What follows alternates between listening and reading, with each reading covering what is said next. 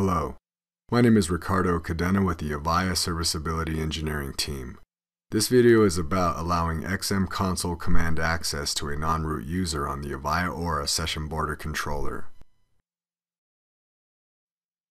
There may be a need to allow non-root users or members of a group in a Linux system to access commands typically requiring root privileges. This may be accomplished using the sudo utility, which allows users to execute commands using the privileges of another user. Specific access is configured by modifying the etc sudoers file using the visudo command. Root level permissions are required to perform this task. While this procedure may be useful on many systems and for various commands, we will provide an example related to the Avaya Aura session border controller. In order to access the SBC command line interface without using the root password for an SSH session, the XM console SBC command may be executed from the system domain, also referred to as DOM0. DOM0, however, does require root permissions to use the XM command. We will allow the admin account to access the XM console SBC command.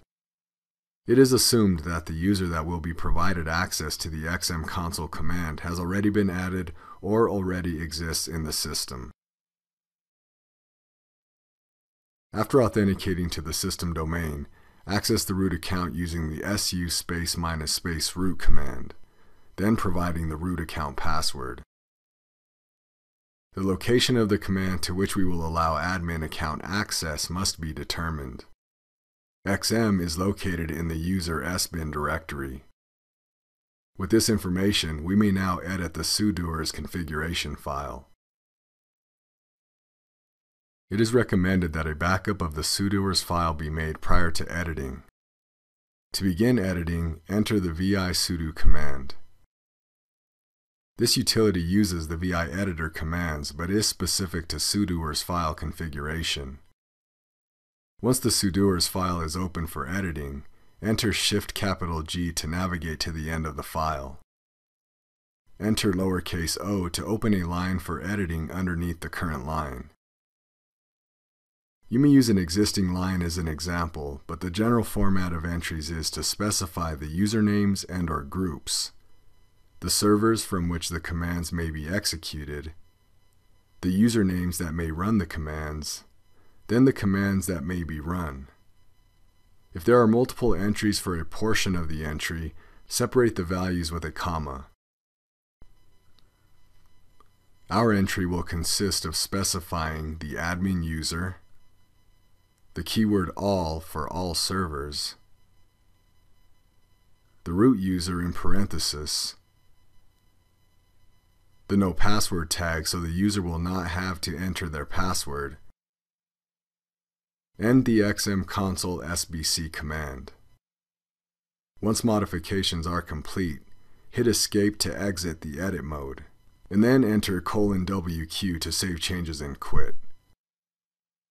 Note that if we wanted to enable the entire group to which admin belongs, the ID or groups command and the username may be used to confirm group membership. Group entries in the sudoers file are prefaced with a %. To test the changes, exit from the root account. From the admin user prompt, you may execute the sudoers enabled command using sudo and then the normal command syntax. We'll enter sudo xm console sbc. Since you do not always receive a user prompt, but the screen appears to be waiting for something, enter the SBC username, and then the password. You will then receive the SBC prompt. Since proper administration is confirmed, use the exit command to exit the SBC CLI.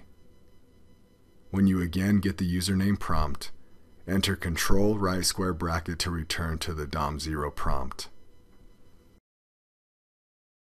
For more information on sudoers, run the man sudoers command from the Linux command line or search for the sudoers man page in your favorite web browser. Thank you for your time today. We hope this information was useful. We welcome comments, questions, and feedback at mentor@avaya.com or on Twitter at Avaya Mentor. Thank you for choosing Avaya.